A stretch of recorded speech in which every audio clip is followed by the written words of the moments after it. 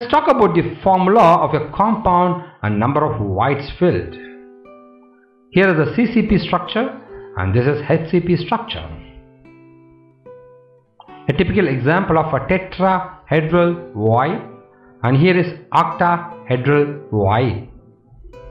When particles are closely packed, resulting in either cubic closed package or packed and hexagonally closed packed structure, two types of voids are generated, while the number of octahedral present in your lattice is equal to the number of close packed particles,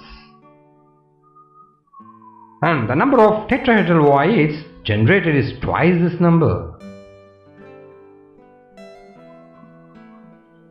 In ionic solids, the bigger ions, usually anions, form the close packed structure, and the smaller ions, usually cations, occupy the voids.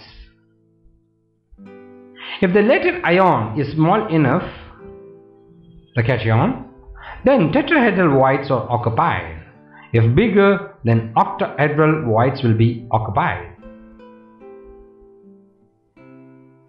Not all octahedral or tetrahedral voids are occupied. Not both the things, either one or this one or that one.